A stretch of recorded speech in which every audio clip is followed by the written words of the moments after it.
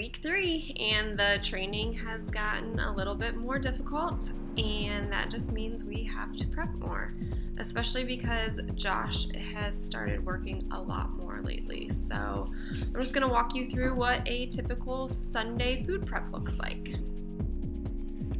Alright, so in here we have our fruit prepared for the week. Josh has put all of them into little containers. And then he has done the same thing for our vegetables. There's going to be my lunch for tomorrow, and then Josh has his sitting up here. And then this looks kind of weird, but I have taken all the stuff that we're going to put into our smoothies.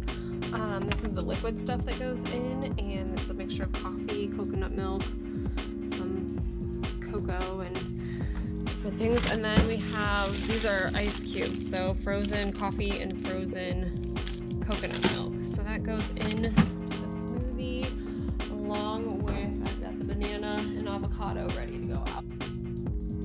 And then over here, I'm frying up some eggs to go in for our second breakfast with this butternut squash, kale, and quinoa.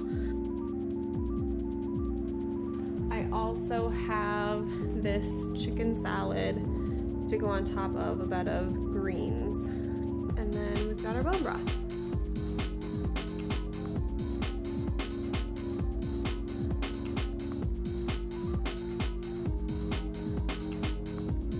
We also started going to the farmers market again, which is exciting because I like to support the local farmers and local vendors. So you'll get to see a little bit of that as well.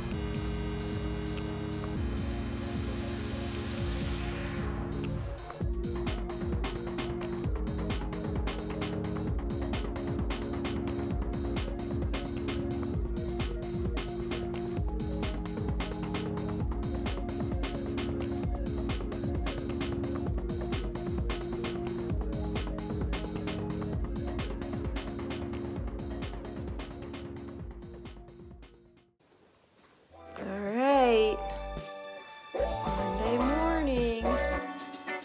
It is week 3 of our training. Feeling great.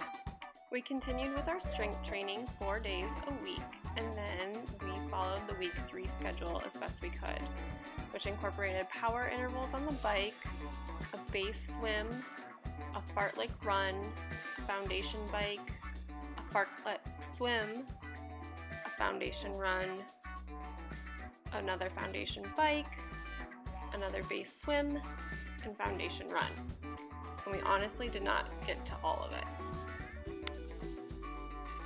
Mother Nature made it a little bit difficult to get into the pool in the lake this week.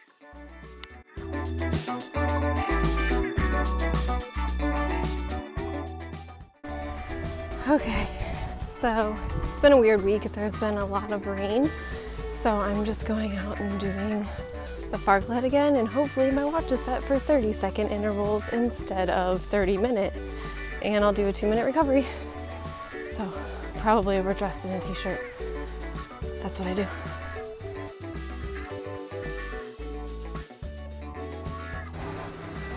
Well, I managed to get up again too. So the first time I did it, it was still set at 30 minutes, but that's because I wasn't patient. I didn't wait for my watch to sync to my phone when I changed it. Anyways, so I did 9 intervals again. That's okay. I'm tired.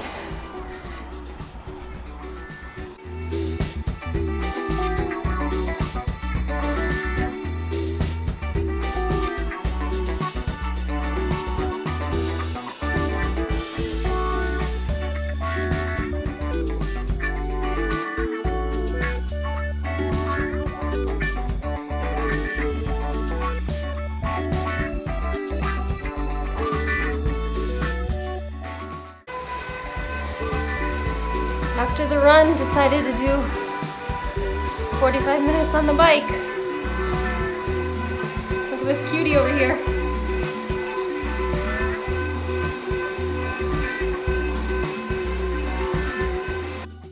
Towards the end of the week, the rain stopped and we took advantage of it. Here we are.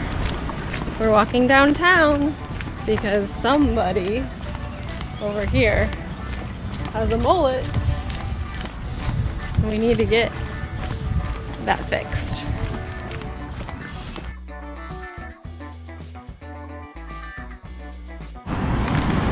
All right, peeps, here he is, looking so fresh and so clean. Even with Josh's hectic work schedule, we managed to get in a round of golf.